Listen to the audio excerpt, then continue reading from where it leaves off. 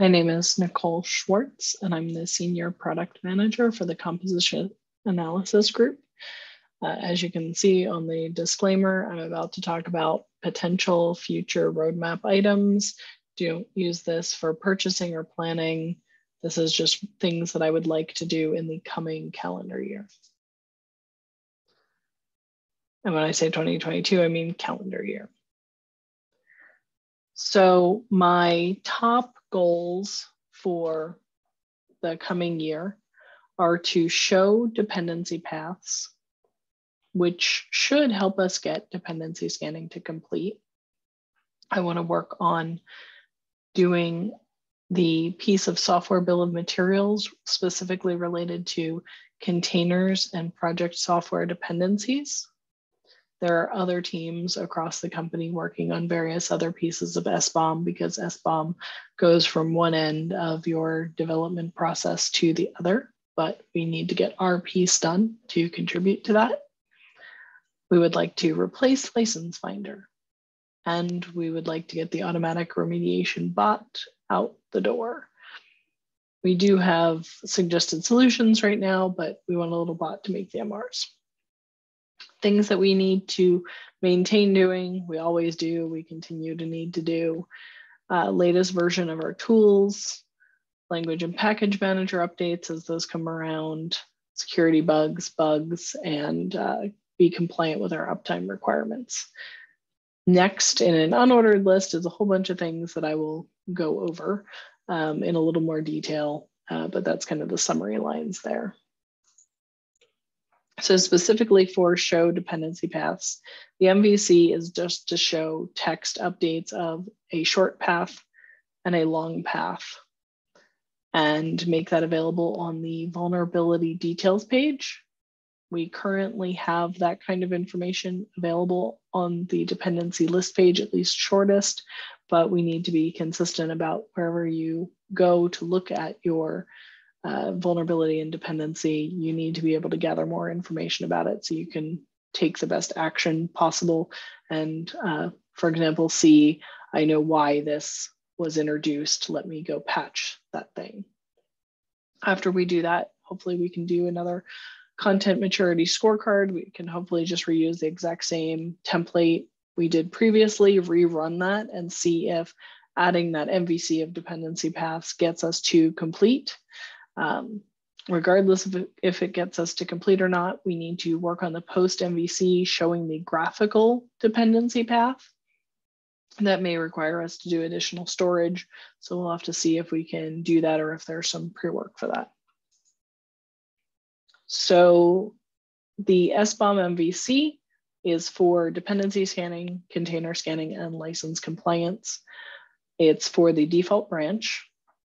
And the first step is to improve our internal SBOM, make UX updates. We're doing a questionnaire currently, and we want to find out exactly what people need, but we're planning a whole bunch of UX updates to that page, which could include renaming it from the dependency list to the SBOM to be determined. Again, SBOM is more inclusive than just your dependencies, but that is an element of it. And we want to support an industry format, either SPDX or Cyclone DX from that page that you can download in addition to our internal format.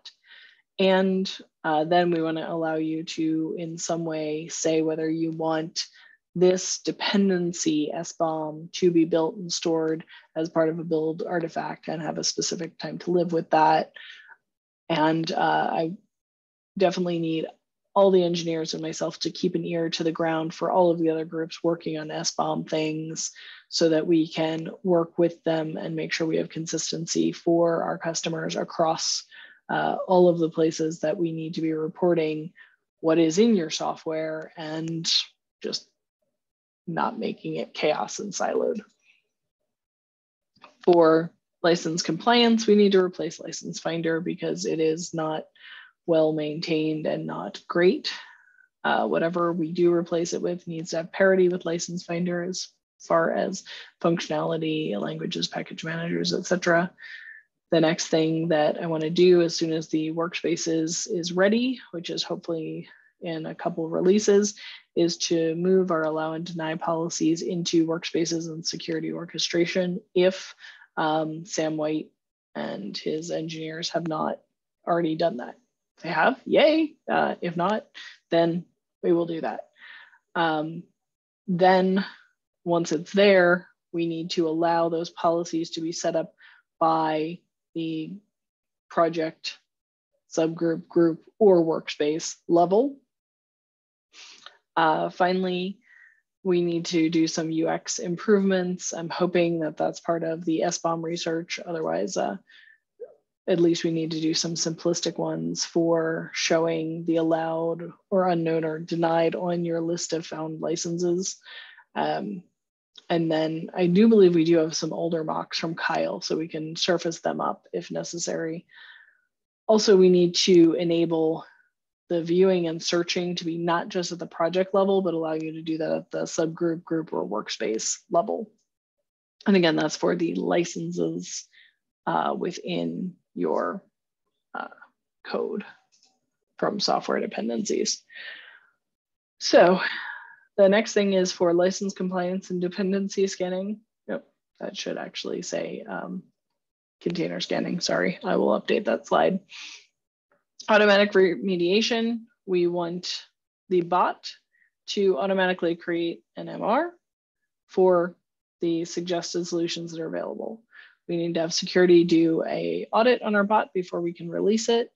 And then we also need to discuss efficiencies and improvements on the bot because we know it is not very efficient in its MVC state. So we need to discuss that and plan which ones we have to do just for the sake of speed as well as not wasting resources.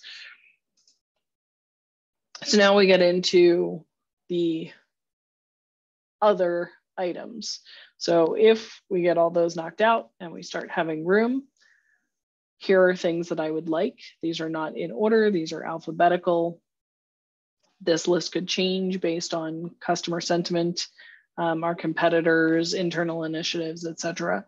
There's no way we also will get all of these done, but let me tell you a little bit about each one of these.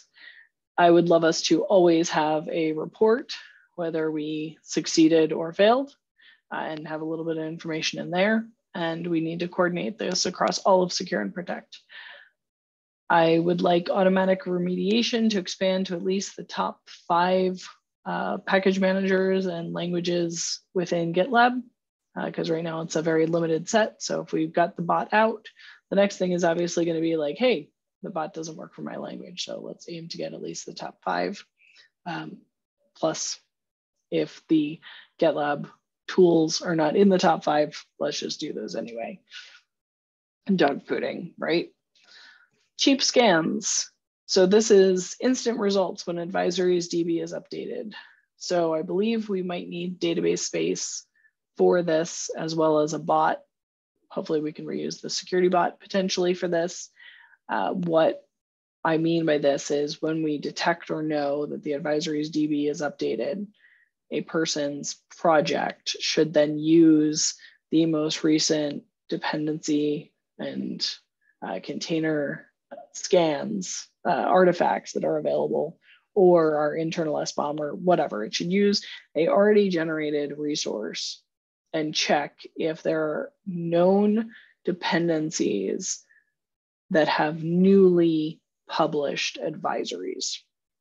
And it should make those available in a dashboard or in some way. This will give us a couple benefits. One, for people who don't run frequent pipelines, it means that they will not be necessarily missing out on something urgent. It also means that a developer who is the first person to run an MR after the advisories database is updated will not be confused about why am I being told about this thing? I didn't introduce this thing. Yes, they didn't introduce that thing. However, the new advisory made that relevant. So we may need to work with the vulnerability management group because we need to have some kind of way to make sure that those are saved without us running a pipeline and are available in the vulnerability list but we can also put them in a dashboard somewhere, and then also make sure that we are not bothering people with them in the next run merge requests. Now, of course, there could be a race condition where somebody is running that MR right while this bot's running, but we can deal with that edge case. Let's cover everybody else first and reduce that noise for people. The other thing, we discussed this a lot, was what kind of efficiencies can we introduce? Can we make sure that we're pre-filtering items and skipping specific files? Can we potentially skip the build stage or allow the build stage to be skipped? Can we skip running completely if we can tell that there have been 0 changes to dependencies since the last run? Can we improve our caching in any way? What efficiencies can we eke out so that we run faster and don't waste money or minutes for anyone? We also need to make some enable in the UI improvements. Today we have the enable using a merge request, very simplistic, whereas SAST has like nice things where a lot of the common variables are given like drop downs and stuff to kind of help or hold your hand through that process. So I'd like to get a little bit closer to the SAST experience. Formalize a support standard. We have discussed this off and on, but I don't think that we formally have this documented or agreed on. And I think it would be good for us to discuss this and then propose it to all of Secure and Protect and see if we can unify that across all of us and then potentially get it published on the support page. And what I mean by that is that maybe Secure and Protect will aim to support the latest LTSs within 90 days of their introduction. And once something is end of life for X months, we will no longer support it. Basically around what kind of standards do we want to try and set for ourselves as far as languages and package managers that we are going to support. And I think putting that together, at least internally, will be helpful to the person who is on reaction rotation and maybe looking to see if there are new package managers or whatever out. We can see just how urgent it is. Like, have we missed it by 30 days or 60 days? There's license compliance, smart rules. I would want us to find some kind of open source project that does this, so we're not having to maintain it ourselves necessarily. But people would love to be able to do something like, I want to disallow all copy lefts. They don't want to pick the individual licenses that they wish to deny within their projects. They want to pick anything within a certain category. So just smarter or more comprehensive rules. And so that we'd have to find some kind of resource that somebody's hopefully already started tagging license types somewhere, and be very transparent that this is what we're using. And if you don't agree with that resource, you're going to have to tag them yourselves. So potentially allowing people to set up their own groupings themselves. More information for dependency scanning. Is it a development dependency? Like, what other information can we provide to help people when they're triaging and assessing the risk? Because a CVSS score just tells you in the default situation with certain assumptions, what is the risk? But by giving you more and more information, you may be able to quickly say, in my specific instance, this is a lower risk because you've told me that it's a dev dependency, and I know that that does not get pushed up to production, so I'm not worried about that. Related to always generating reports, I would also like to enhance or expand the breadth of exit codes that we have, because some users do want to hard break their pipeline, which I disagree with. If vulnerabilities are found, period, end of story, I believe they should be using approval rules and policies for that. But this is something I would like to explore and make available to customers. It also could just allow them to be a lot smarter about knowing this failed for a reason of compatibility or whatever, and maybe make the choice of like, I would rather stop the pipeline if dependency scanning was unable to run for some reason, and I want to look into that. So, offline revisit. We are not at 100% for offline. I want to have all package managers, all of our analyzers for license compliance and dependency scanning configured to work offline with test projects, with automated tests in our offline environment. So kind of just going back and cleaning that up and tying the bow on everything there. On-demand scans, I would love to follow the DAST model and make dependency scanning available on demand to customers. OpenShift revisit all analyzers. So we should hopefully be hiring someone who is interested in learning about OpenShift. And that person will be responsible for kind of being the subject matter expert for OpenShift, keeping up with all the news, researching things across all of Secure and Protect. And so something I want to make sure that they do is finish off getting all package managers and languages across license compliance and dependency scanning working. Make sure that there's video demos for all of them. Make sure there's demo project and environment for all of them. Work with quality on that. And then go beyond us and go across everyone in Secure and Protect and do that same thing. Once that's complete, hopefully that won't be too long mixed in with their onboarding. It will be, I suspect, a long period of time, but not that long relatively. They can then get into doing the normal rotation of things, but when an OpenShift update occurs, they're going to be responsible for helping get that updated across the board within Secure and Protect. Package Hunter, look into bringing that in as supported for at least the software as a service users. Then we could look at self-managed. Our customers really do like this. It was not written in a way that works within the same model that we do right now. I believe security is attempting to change that so that it is easier for us to take over that project. So I would like to take that on when we can. Policy.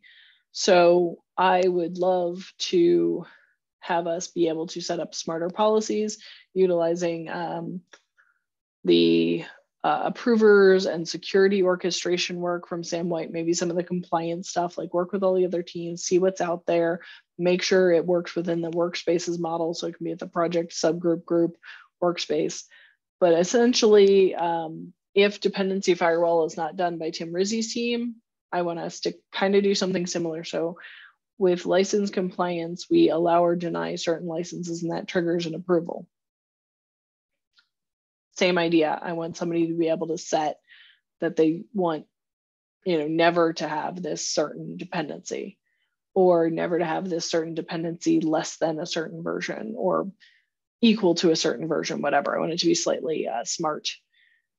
And so that would kind of be almost a dependency firewall. It wouldn't stop someone from adding it, but it would stop it from going out to production. And ideally, whether we do this first or second, I do want to work closely with that team so that we can make sure we're writing this in a way where users can set that rule once and it works for the dependency firewall plus the dependency scanning policies. I also want us to take that same concept and tweak and enhance our when to alert and when to auto dismiss. So Sam White's team has done a bunch of things and enhancements to, should I introduce when it's new or so on and so forth, or at certain criticality levels. So enabling that granularity. But I think we may need to start giving more data so that we can actually allow more granularity. So maybe don't alert me on dev dependencies, so on and so forth, which kind of with that one, not just about alerting or stopping things and requiring approvals, but in some cases, I may know that I always want to close or dismiss a certain type of CVE. So if it's related to this particular version, well, we internally have forked that and patched it. And so I don't want to hear about any CVEs related to that. So I want them automatically dismissed. We need to work to make sure that there's enough information coming through from our scans and the ability for the policy to handle that so that people can set up those kind of granular rules so that they have less noise. Right now, we are telling people about everything, and we need to help them and possibly work with UX on when I see something, if I'm going to dismiss it, do I also want to set up a rule? Think of it when you're in your Gmail or your Outlook and you get a particular piece of mail and you're like, well, I do want this piece of mail to hang around, but I don't necessarily need it as urgent. So I'm going to set up a rule or a filter for this piece of mail. And I'm going to say, always mark it as read and put it in this particular folder. Basically, I want to get to that same point with dependency scanning and license compliance. It's like in these scenarios, yes, log this, make sure it's in that audit trail, but I want you to dismiss it or resolve it or whatever with this specific note. And so again, that might require us to be sending or providing a little bit more data in the report so that this can be actioned on. And I want it to be available at the subgroup group, workspace level. Reducing noise, policy is absolutely part of reducing noise. Another part of that is grouping, aggregation, deduplication, all sorts of other things. There's a lot of nuances there. And I think we need to talk about that across Secure and Protect. We've kind of had the conversation before. I think we should have it again. My personal feelings, just to share with everyone, are that we should only dedupe when we absolutely positively know that it's exactly a duplicate. In other cases, I think we should be doing like a one-to-many and be like, these are all kind of related and we're going to only show them to you once, but tell you like there's these 4 related ones. If you want to kind of close one of them but keep the other ones, you can do that. Or if you want to close all 4 at once, you can also do that. So just almost allowing users to kind of take a look and say, we've lumped these together because we feel if you solve this one problem, these are all related or very, very similar. DAST is doing something similar-ish, but right now they're aggregating them all, pre-saving them as a finding and saying this particular thing is found for all of these website pages, because it's really hard for them to tell in the back end, is that one function or 2? So in our case, I want us to group it by default. People could turn that off potentially. And then like tell them like, we found these other 3 things. And so if you dismiss this, we're going to dismiss all of them because we think they're related, unless you want to click this like uncombine button or whatever. I don't know. Who knows? This needs to be explored, talked out. I'd love to hear everybody else's thoughts. I just think that there needs to be like the hard dedupe versus like the softer grouping versus like, okay, we're even less sure these are related, so we're gonna like link them or aggregate them, but they're not even like one-to-many. Next, again, these are in alphabetical order, so not necessarily in preference, and other things could come up from users that bump this list all around. Risk, so we've talked about this a lot. We would love to have a database where we store all sorts of metadata about dependencies, like generic dependencies, not any particular individual company's dependencies, just generic internet dependencies. Is it end of life? What is the most recent version? How often do they publish updates? How many maintainers are there? What countries are the maintainers in? All sorts of other information. What is the publicly known hash or signature or whatever? and allow then customers to set policies where I want you to alert me if one of my dependencies is now end of life, which gets into that whole cheap scan concept where, you know, like the bot is doing something at a regular interval and checking for stuff that may be a new piece of data in the risk database or the advisories database, but not necessarily needing to run a pipeline scan and being able to reference our internal SBOM or reports or something. Do you have a policy that says if we're one major version behind, alert me? Or 3 minor versions, I don't know. Anyway, insert all sorts of fun things here. I want risk and policy to work together.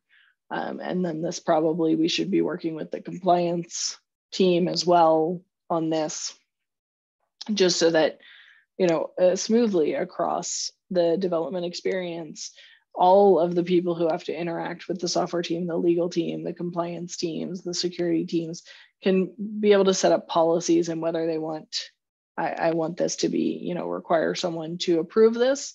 And then hopefully we can work with other teams within GitLab.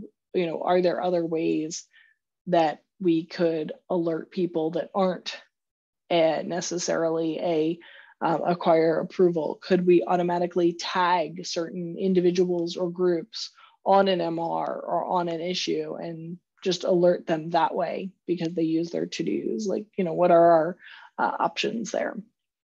Next item is search and filter. We need to definitely add searching and filtering to the dependency list and the license list.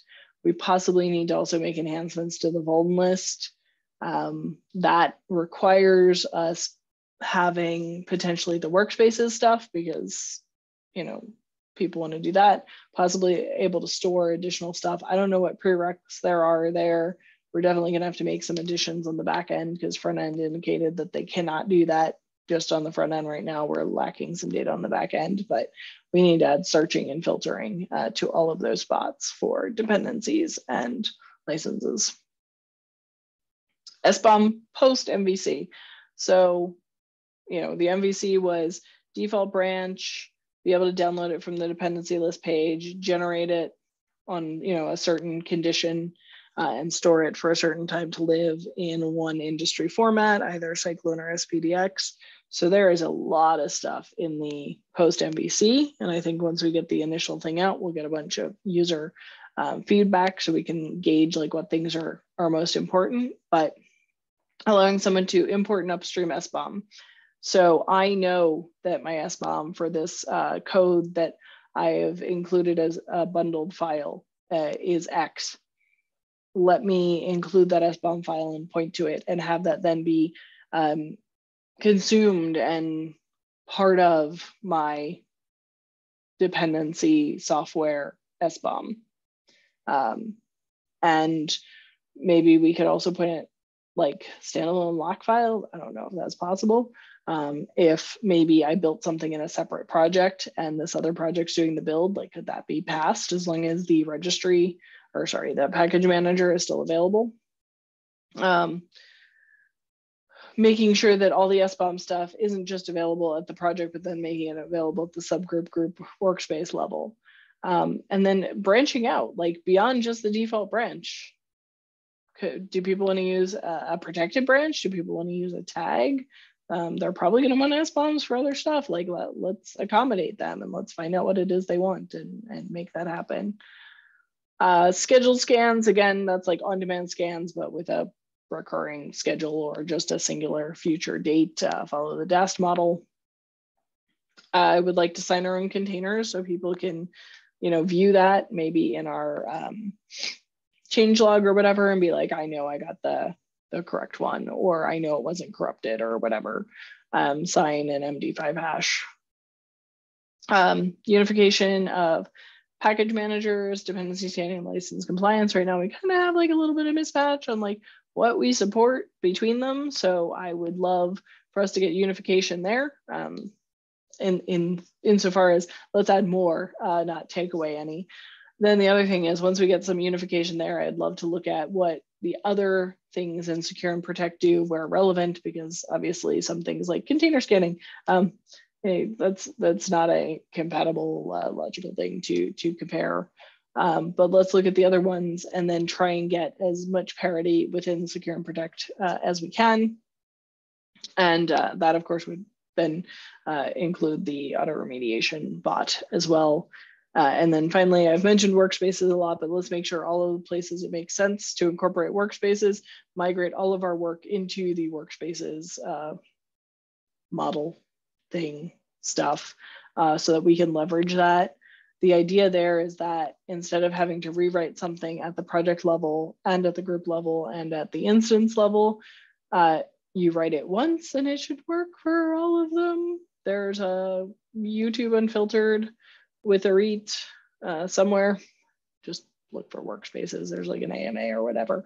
So you can check that out. I think it is still in flux and happening, but the initial MVC for the project level, at least getting ourselves into that namespace container, should be available soon. So I want to make sure we are taking all of our old stuff and putting it in there, or as we're writing stuff, putting that in there. And I believe that's it. So there's your disclaimer again.